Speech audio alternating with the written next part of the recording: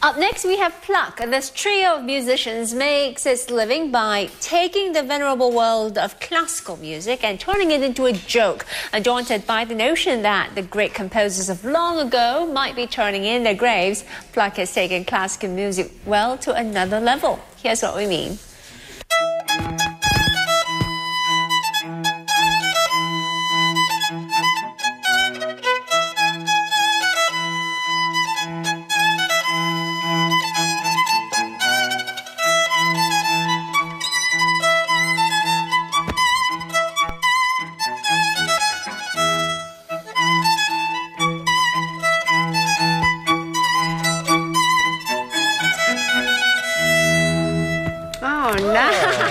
Nice. How did Pluck come about? About 10 years ago, and it came about because they were busking in an area of London called Covent Garden, where there's loads of street musicians, and they realised that the more silly they were and the more ridiculous their act, the more money they got, the more money people put in their cases. Right. And so it got more and more ridiculous, and they got a director on board, and then they started touring, first in the UK and then comedy festivals like the Edinburgh Festival, and now it's an international touring show. So it's kind of evolved by itself, I mean, the group. So what is your aim of the group, you would say, to create music with a humorous touch, or to, as some people call it, destroy music?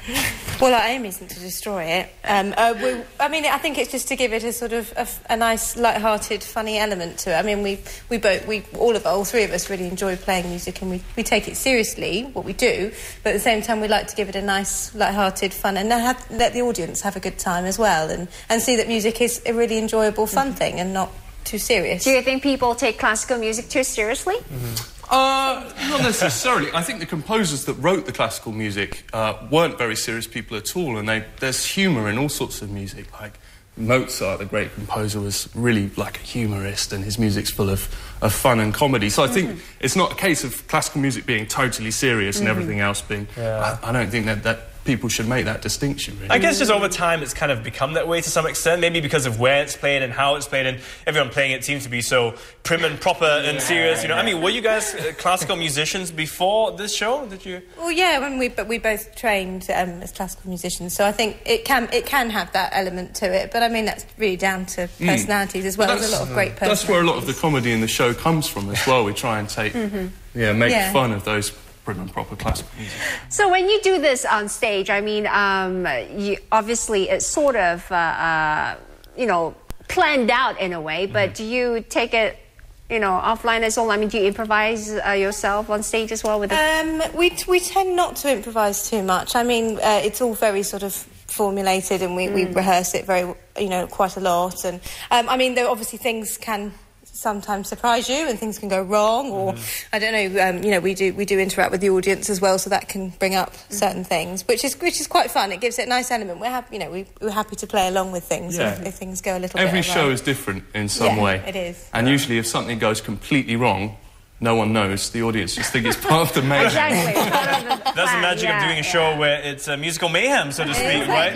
Yeah. Does it give you a sense of freedom? I mean, being classically musically trained, that is classic musically trained, but now doing this and then having this rapport with the audience, not knowing where this might, take you to and how the audience will react to it. Does it give you a sense of freedom as a musician? Yeah, I think it does. I think it does. It's really nice. One of the things that we do is we play all of our things from memory. And we've done the show so many times, it's really nice to be able to... Your brain can be somewhere else. You can be interacting, and you can be interacting with the other cast members and with the audience. You don't have to be reading the music and thinking about exactly what's coming up next. So that's definitely a sense of freedom, yeah. Time for a break, but when we come back... The spotlight falls on new French movie Beautiful Eyes. What does our film critic think? Stick around and you'll find out.